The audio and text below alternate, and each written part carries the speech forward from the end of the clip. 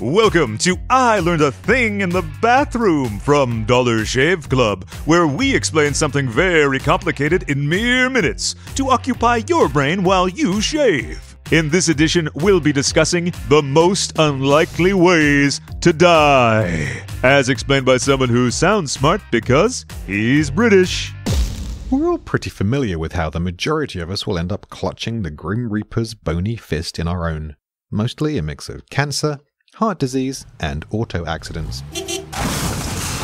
Still, there are other causes of death that sound much more strange, yet happen frequently enough to give you pause for thought.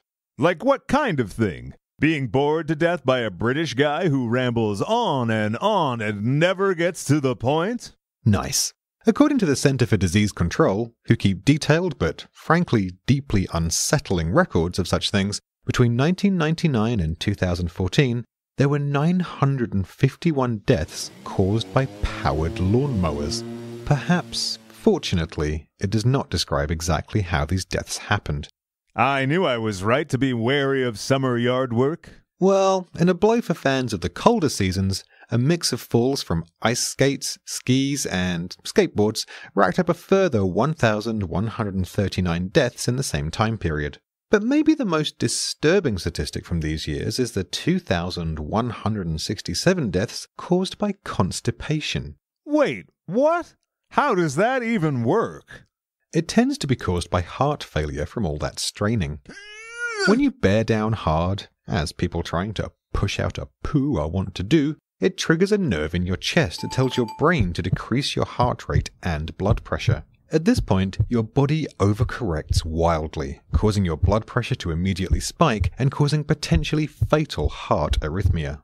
The good news is that I am safe from this because what you just said made me my pants. In more recent news, texting now kills around 6,000 people every year. Specifically texting while driving, although if you ever send me a text full of emojis and lols, I will probably have a rage-induced heart attack. Still, the takeaway here is that texting while driving is one of the dumbest things you can ever do. I will open a bottle of champagne the day I drive more than 20 minutes without seeing some moron doing this. In which case, be careful. Allegedly, and do take this with a grain of salt as it was reported in a not entirely reliable British tabloid, nearly 24 people are killed by champagne corks each year, with a third of those deaths happening, of course, at weddings. Okay, fine. I'll just eat my feelings. Again. Well, be careful with that too, as vending machines can be lethal. 2.18 deaths caused by vending machines per year is the most reported statistic, with all sources claiming that 37 people were killed while trying to retrieve their snacks between 1978 and 1995. As every single one of these articles takes joy in pointing out, this is only a little less than the average number of people killed by sharks each year, which is currently around 4 worldwide. That's interesting and all, but how does one actually get killed by a vending machine? It's normally caused by the machine toppling and falling on you while you try to retrieve a stock food item. They can weigh up to 900 pounds when they're empty, so you can see how one fully stocked with hundreds of soft drink cans could be enough to crush a fully grown man like a grape. I am beginning to rethink going back for my 6th bag of trail mix.